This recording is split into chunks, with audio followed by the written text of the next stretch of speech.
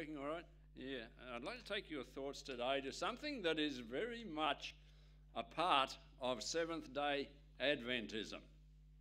So if you're not a Seventh-day Adventist today, you might find this a little mysterious, and that could be interesting, but let me assure you that it's not dangerous.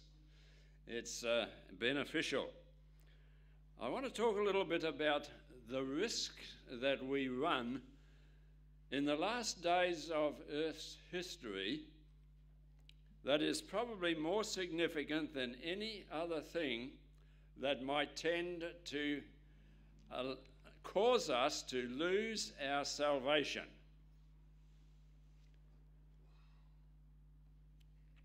There are a lot of things that we tend to list as Seventh-day Adventists which could cause us to lose our salvation.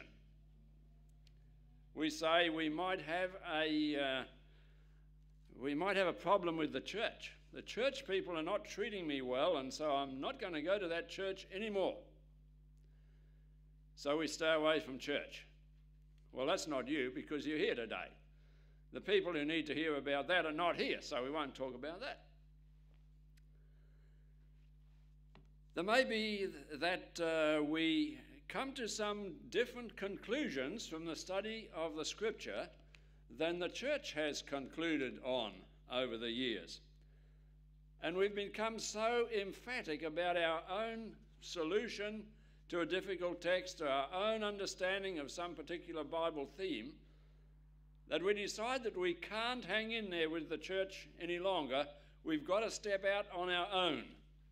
And we say this is a risk that we will lose our place in the kingdom because our independence is based upon our own personal idea instead of thus saith the Lord. So we have a risk. And then, of course, there's those other terrible things that we get a little bit discouraged and we get downhearted and we think that God is not with us anymore, and so we don't worry about prayer, and we don't worry about Bible reading at all, and we don't worry about associating ourselves with church members and Christian people, and hence we can lose our enthusiasm for what the Lord has done, and we could lose our faith.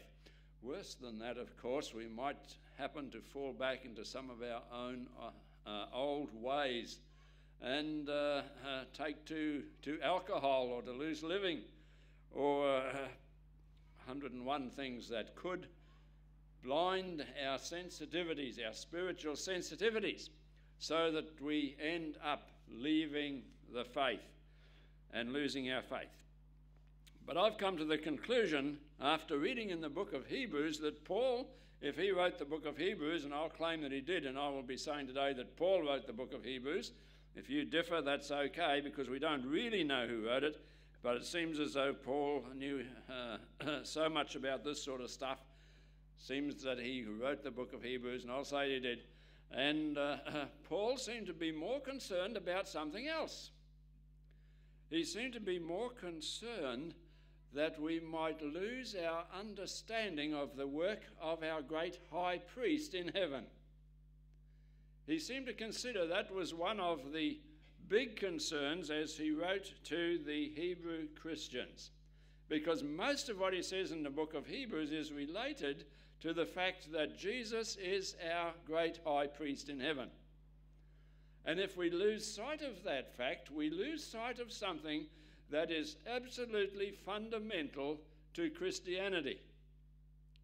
And I would suggest to you that Christianity, by and large, across the world today, where the name Christianity is used in many and very different situations, of course, they have lost or have never fully understood what Seventh-day Adventists have been blessed to understand, and that is the work and the ministry of our heavenly high priest.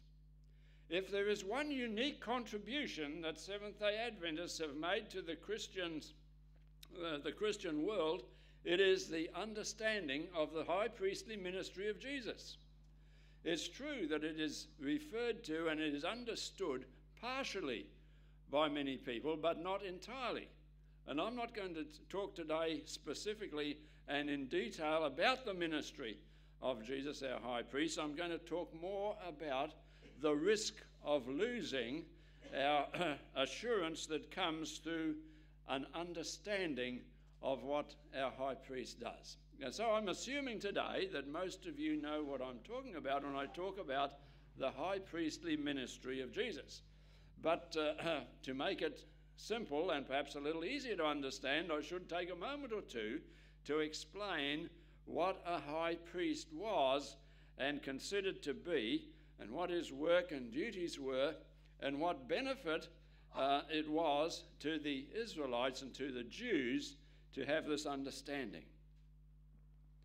You see, back in the times of Israel, when God had led the children of Israel out of Egypt into the promised land, he set up a system of ceremonies which was to illustrate the plan that God would use for saving human beings from the bondage of sin. And it is assumed and is understood, and the Bible teaches, that all human beings have been locked into the sin problem, that we've been locked into a rebellion against God, and that we can't get out of it unless there is some divine activity, some God-given activity operating in our lives.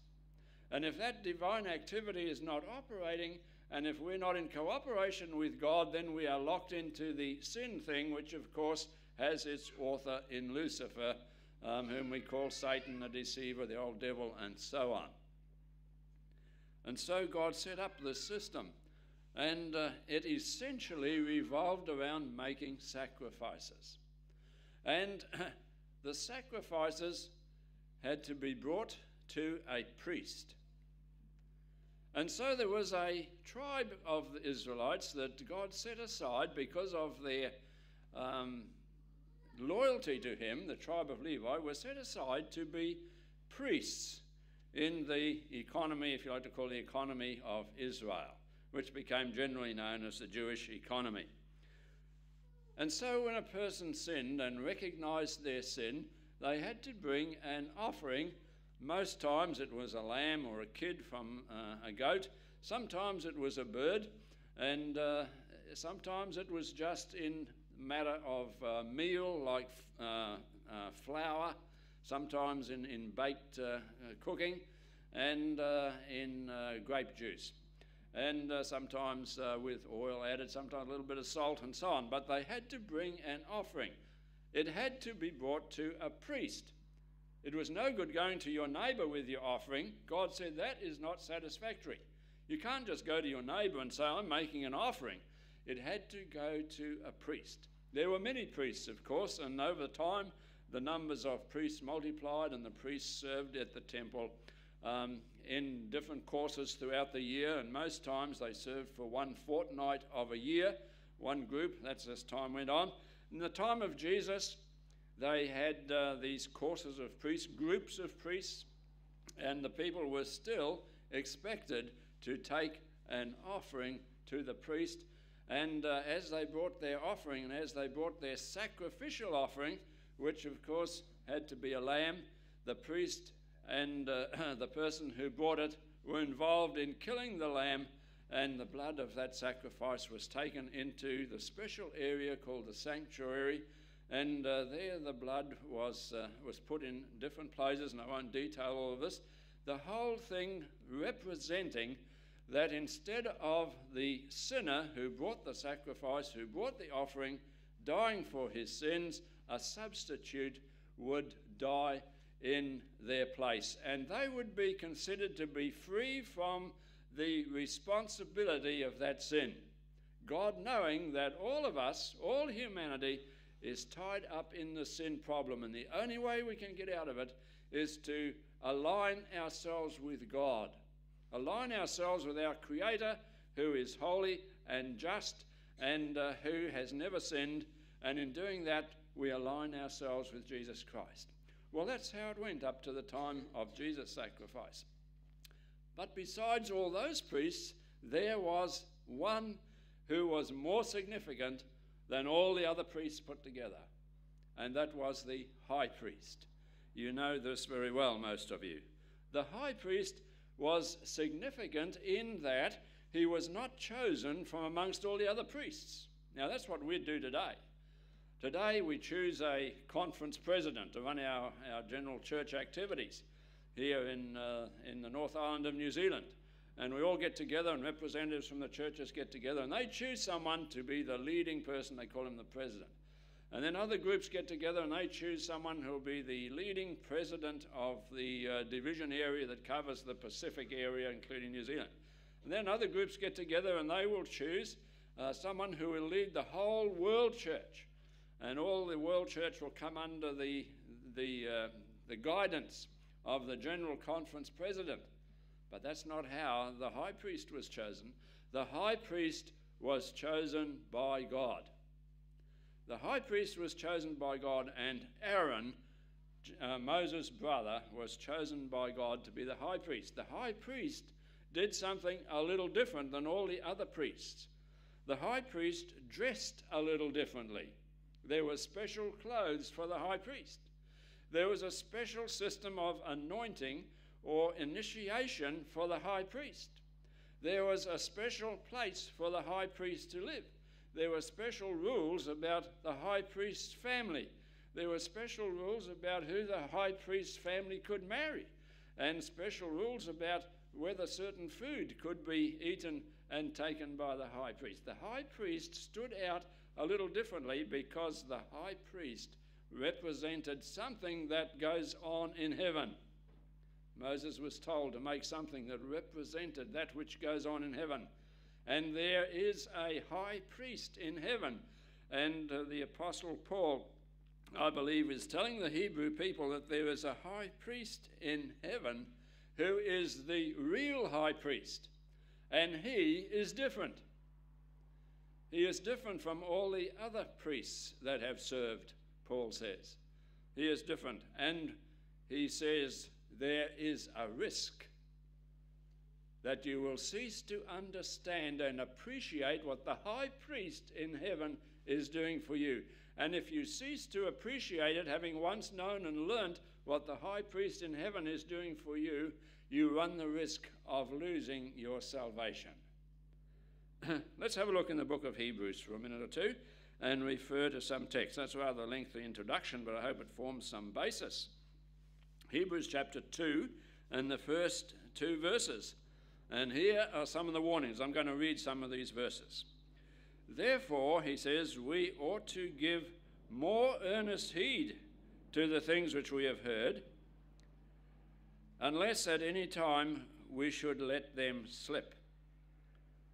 For if the word spoken by angels was steadfast and certain, and every transgression and disobedience received a just recompense or a payment of reward, how shall we escape if we neglect so great salvation, which at the first began to be spoken by the Lord, and was confirmed unto us by them that heard him? So Paul says here, we ought to give more earnest heed to the things that we've heard. Now he has been able to instruct the early Christians, the Hebrew Christians, probably in Rome, living in Rome. He's been able to instruct them about the work of Jesus. He's been able to instruct them that Jesus is the Saviour of the world, and that Jesus dying on the cross has died for our sins and has fulfilled all those sacrificial offerings that were given, hundreds and thousands of them, some of them given in absolute sincerity of heart and some of them given out of habit and tradition. But Jesus fulfilled it all with his one death upon the cross. He was the one who paid for our sins. No animal could pay for our sins. No human could pay for our sins, because all humans are sinners anyhow. They have their own to deal with. And even the high priest Aaron and his sons and their descendants couldn't pay for our sins, because they too had to take offerings and make their sacrifices, acknowledging that they too were sinners, and that they only represented that great high priest who lived in heaven, and he did a work for humanity up there that is done for all of humanity across the whole of the universe, the whole of the world, through the whole passage of time. And so Paul says we need to give more earnest heed to this. I wonder if these messages are not written for us today as well. For we are an enlightened people as Seventh-day Adventists, but are we taking heed of that which we ought to know, that which we do know? Let's have a look in chapter 3. I want to read a few verses here from verse 1. Wherefore, holy brethren, he's acknowledging that they are people who belong to the Lord, they have joined the church, they are good Christians, but he says, behold, holy brethren, partakers of the heavenly calling, consider the apostle and high priest of our profession, Christ Jesus. The word apostle means the one who brings the good news and the bearer of good news, and the high priest, and he calls Jesus our high priest, the one who we hold in what we understand and believe in our confession. His name is Jesus Christ. He was faithful to him that appointed him, as also Moses was faithful in all that he did. So here we have the connection here between the heavenly high priest, Jesus, and the contrast between Moses and Aaron as they continued, as they did their work down here for the Israelites and establishing the Jewish nation. Moses was faithful, and he was taken to heaven. Jesus is a faithful high priest, but far more significant than Moses, and he is in heaven doing a work for us there. Let's go down to verse 12, and it says, Take heed, brethren, lest there be in any of you an evil heart of unbelief in departing from the living God. But exhort one another daily, while it's called today, lest any of you be hardened through the deceitfulness of sin. For we are made partakers of Christ, or partners with Christ, in that if we hold the beginning of our confidence steadfast and firmly to the end. So Paul is concerned that these Christians might let go of this marvelous understanding of Jesus as our high priest. Well, perhaps we should stop a moment and think to ourselves about the work of a high priest in contrast to the work of an ordinary priest. Up until Jesus' time, the Jews were expected, in fact, they were instructed in all these matters, and the high priest's most significant work, although he was employed for the benefit of the people throughout the year, his most significant work was on that Day of Atonement. The Day of Atonement, the end of the year, when all sin was signified to have been dealt with, when the high priest, all on his own, symbolically took the sins of the people that had been placed in that sanctuary there, from the sacrifices that had been made through the year, hundreds and hundreds of them perhaps. And symbolically those sins were placed there in the sanctuary, awaiting to be dealt with finally and completely and securely, so that they never need to be dealt with again. And the great high priest would deal with that all on his own. You can read about it there in the book of Leviticus. And the high priest would go in and he would symbolically take the sins that were there and deal with them in a little ceremony, deal with them once and for all. And symbolically the sins were placed onto what was called a scapegoat. And he was sent out into the wilderness, into a place where he would never be seen or heard of again. And it symbolized the fact that Jesus, our high priest, deals with our sins. He is the only one who can finalize the problem of sin. And this is the area that Paul is worried about when he speaks to the Hebrews.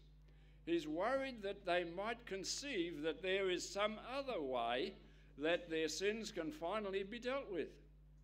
But Paul is saying there is only one way that sins can be dealt with, and that's to ultimately hand them over to the high priest of our calling, Jesus Christ, and let him deal with them. When they've been handed over to him, we are not to seek to get them back. When we've handed our sins over to Jesus, we are to believe and to understand, as he has promised, that they went with him to the cross. And at the cross, they were dealt with. At the cross, sin was dealt with. And we never need to forget that. And I fear that Seventh-day Adventists, in their enthusiasm for being correct in all this area, have sometimes failed to understand the true significance of what Jesus did on the cross. I heard it said when I was a young Adventist, and in my teen years, I heard it said so often that when Jesus died on the cross, he started the ball rolling. He started the ball of our salvation rolling. I actually believed it for a while. Now I think it's gross heresy. Jesus didn't start the plan of salvation rolling at the cross, because the scripture tells me that the plan of salvation was started in heaven before the world began. And the plan of God to save human beings if they should sin was started before he made the world. And just like a good scientist who may be making perhaps or trying to make a vaccine to deal with a flu or with some other disease, he will at the same time make an antidote for it. And before he releases the vaccine, he will have an antidote in case the vaccine goes wild. And he can do something about it. And the same goes with all kinds of chemicals and so on that are produced for agriculture, horticulture, and for all kinds of things. There's an antidote produced at the same time. And before God created the world, he created an antidote for the problem of sin. And that antidote was that Jesus, that 1/3 part of the Godhood, would come and deal with the problem of sin. So the cross of Jesus didn't start the ball rolling. The cross of Jesus put some termination to the problem of sin, because that was the time when the absolute assurance that sin could be dealt with occurred. Because back in the Old Testament times, when the people brought their sacrifices day by day or year by year, and remember there was always a sacrifice offered every day for the sins of all the people anyway, the scripture tells us that couldn't make anybody holy. Why? Because the sins were never finally dealt with, because Jesus had not died. They had to wait and hold in abeyance, in promise, in hope more than just a wish, but in hope, in looking forward to the time when Jesus would come and he would deal that day of atonement activity, which would deal with sin. Now, there's more to the Day of Atonement than this, and I'm not going to go into that today. We don't have time. But Paul is concerned that people are seeing the life and the death, the crucifixion of Jesus, as being of little more worth than what an earthly high priest did. And he is warning the church that we need to be careful that we see Jesus in his true role as our high priest. No one is going to be saved for the kingdom unless they come under the good favor of Jesus Christ, our high priest. Unless they have been dealt with by Jesus the high priest. Unless they have passed through his hands, in other words. Chapter 4, verse 1 reads, "Let us therefore fear, or be aware, cautiously, in case of promise being left us of entering into his rest, any of you should seem to come short of us." And then Paul goes on to talk about what had been hoped for the children of Israel. God had hoped that the children of Israel would one day come to the point where they would totally rely upon him. But you know what happened to them, don't you? They started to rely upon themselves. They started to look for assistant saviors. One of their assistant saviors was to be absolutely meticulous in taking their offerings and performing the rites and ceremonies around the temple. God said he didn't like 10,000 bulls being offered. That didn't excite him at all. What he preferred was a contrite heart. He didn't want a whole lot of blood and guts and gore around the temple. as a sign of repentance. He wanted someone with a heart that said, I'm sorry, Lord, that I have offended you and that I have gone against your wishes. Another way that they attempted to give some assistance to their salvation was to be absolutely perfect in their detail of keeping rules. It was more important in detail to keep rules than it was to have a good attitude towards them. And so when Jesus came, they paid tithe on their little pot plants of herbs that grew on the steps leading up to their houses. Jesus said it's a good thing to pay tithe, but it's not a good thing to think that paying tithe, picking off 1 out of 10 leaves of mint and 1 out of 10 sprigs of parsley, and paying tithe that way, he said, with the idea that it would add to your salvation, that wouldn't help. And then, of course, they had this other idea that they could add to salvation, add to God's plan of salvation by doing everything correctly around the temple. That certain things had to be done at the temple in order to get salvation. And so it was essential at certain times that people arrived at the temple. And although God had said that at certain times of the year the men should go up to the temple and there should be celebrations from time to time, the Jews had laid these things down as if they were absolutely imperative for salvation. And because many people couldn't do that, the Jewish leaders said, there's a lot of people out there that they call dogs. They said there are people out there who are indifferent to our religion. They'll never be saved, but we will. And so the Pharisee could stand on the street corner and pray with his hands out. We always thought they prayed like this, like we do. But you know how that came about? That came about from the Roman armies, Roman generals. When they forced submission to the people that they conquered, they made them stand before them and hold their hands like this and vow that they would be faithful to the Roman emperor. And now that's why we hold our hands like that and teach our kids to pray like that. Strange, isn't it? Not wrong, I don't think, because we use it for a different thing. But the man could stand on the street corner with his arms out there. You know why he chose the street corner? Because the people down that side could see and the people down that side could see. You can see 4 ways if you pick the right street corner. And they would pray with all the earnestness of hypocrisy. And they thought that that added something to salvation. And Paul is worried that the Christians of his day were wanting to add something in there from the human perspective that could help them with their salvation. And he says, I want you to consider Jesus Christ.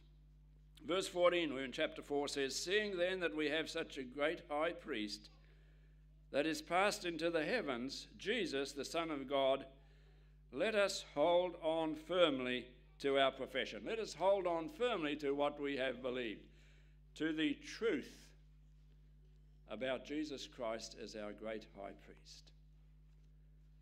What is it that our great high priest does today that is so important for us? I'll tell you, first of all, his character. His character is the kind of character that we need.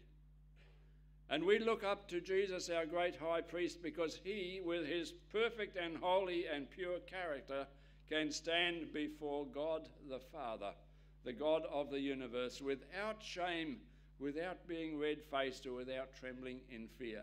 He can stand there and he can come boldly before the Father because he is sinless.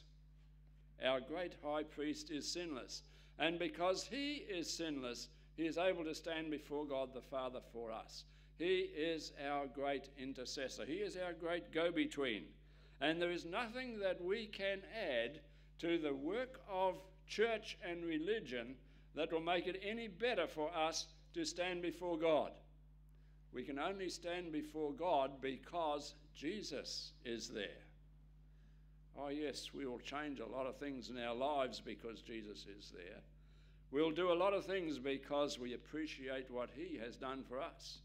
And we won't want to offend him, and we won't want to belittle the sacrifice that he made for us in giving his life in place of our lives.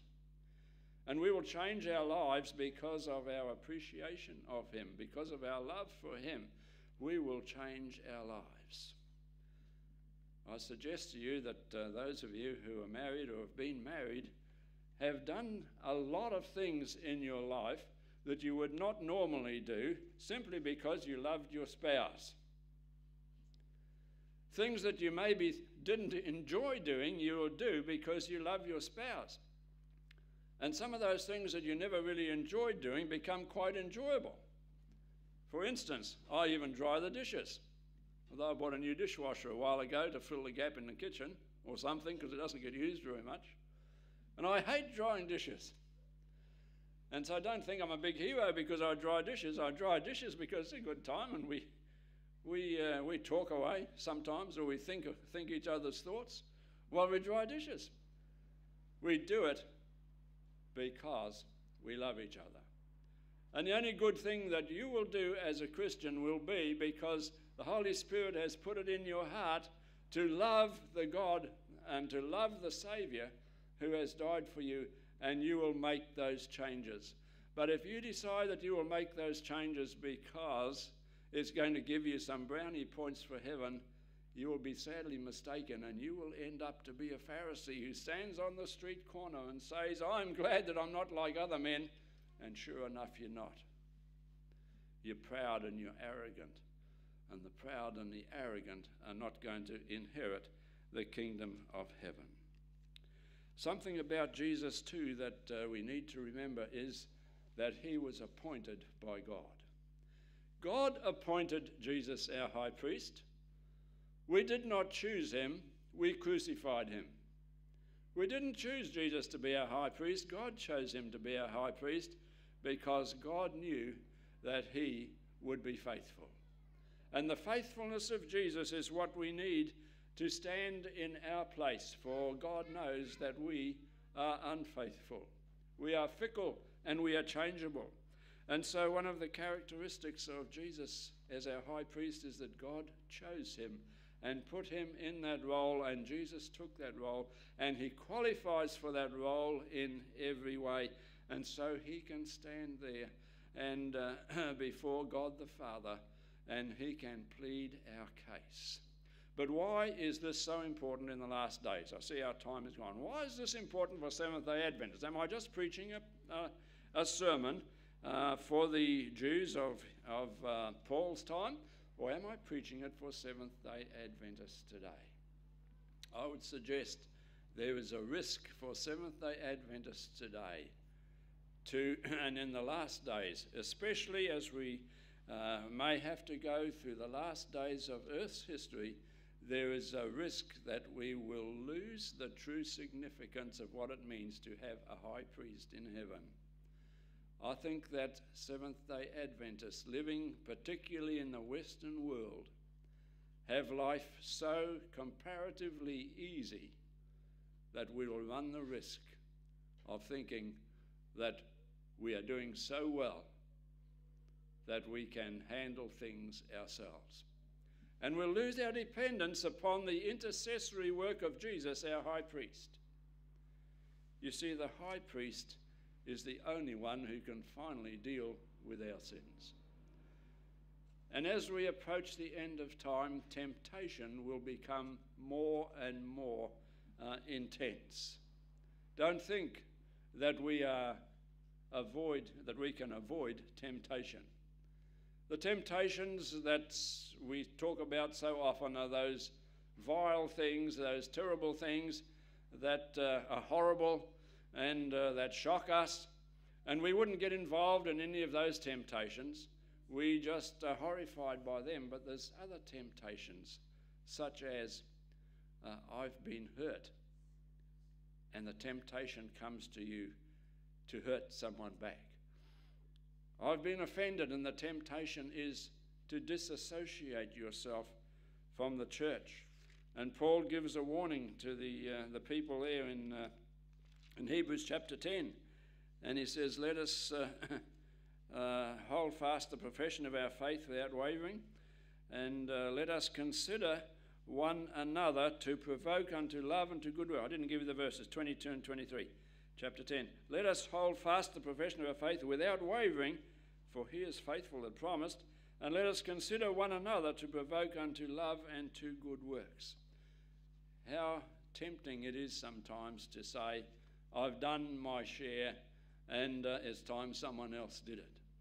How tempting it is to turn things into internally. And the temptations that we will face in the last days will be the temptations perhaps to doubt that God is doing what he said he would do.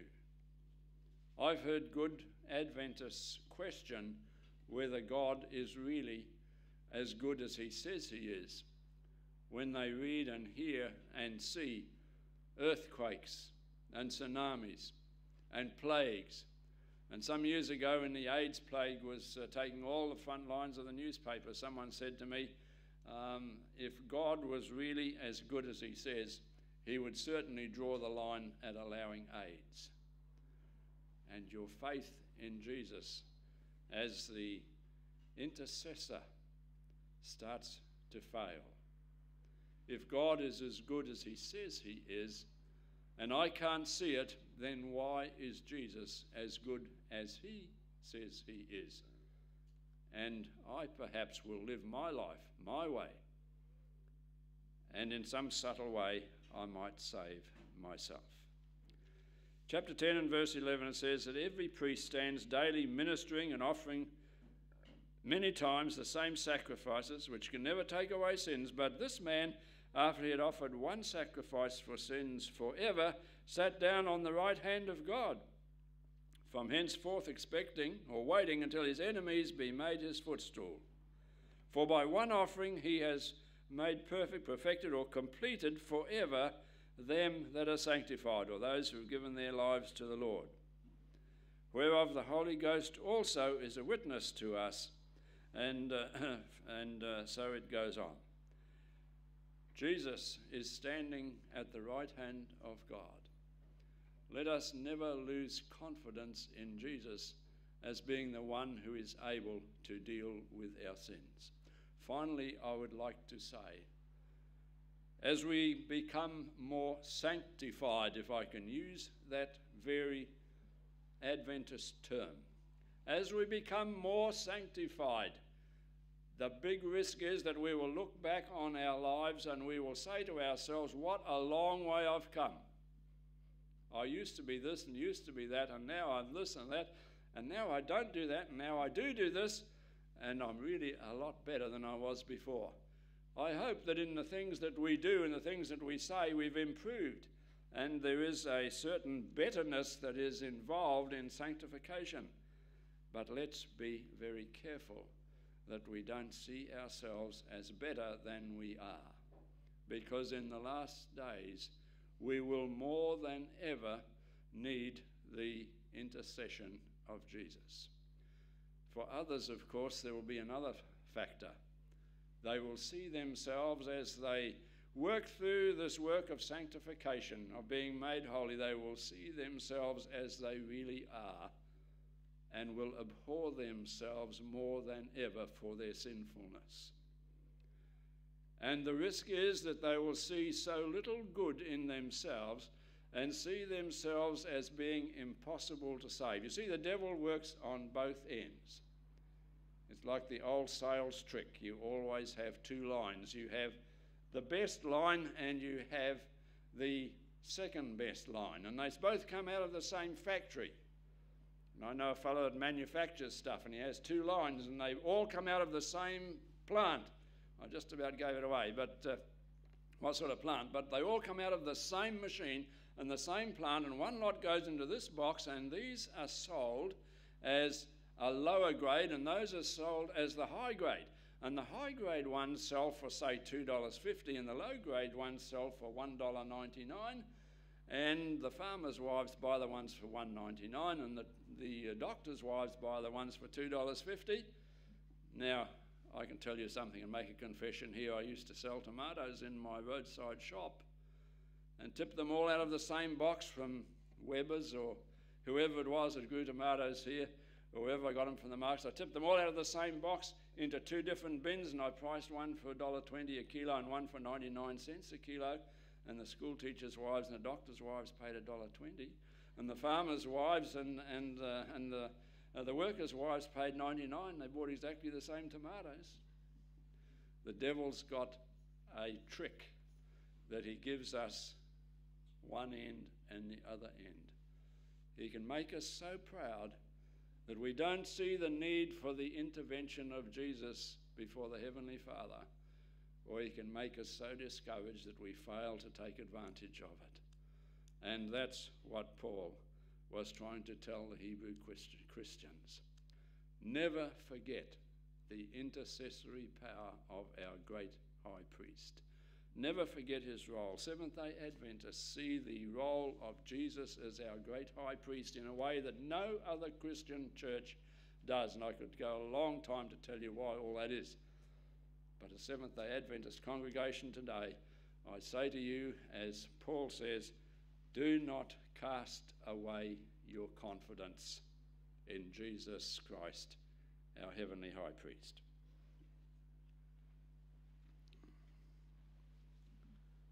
Let's sing together. My faith has found a resting place, not in a man-made creed. I trust the ever-living one, that he for me will plead. If you're using a hymn book, it's 523. And we'll stand as we sing.